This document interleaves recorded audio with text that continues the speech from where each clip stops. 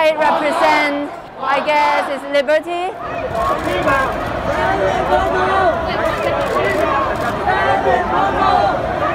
U.S. should stop export rubber bullets and tear gas to Hong Kong and pass the Hong Kong Human Rights and Democracy Act.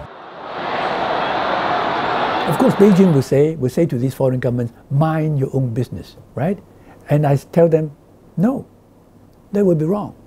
Because you owe Hong Kong people at least a moral obligation to speak up for us.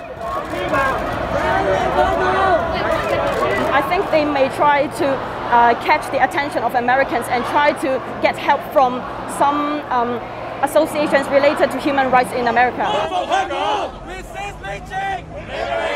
Because of Beijing's intervention, destroying our autonomy, then the United States may have to rethink whether or not Hong Kong would justify to enjoy a special status.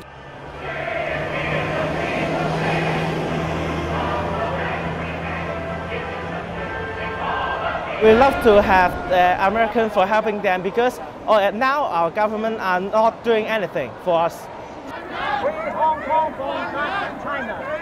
For Hong Kong democratization, and it's the time to put Hong Kong in the center of trade negotiation with China.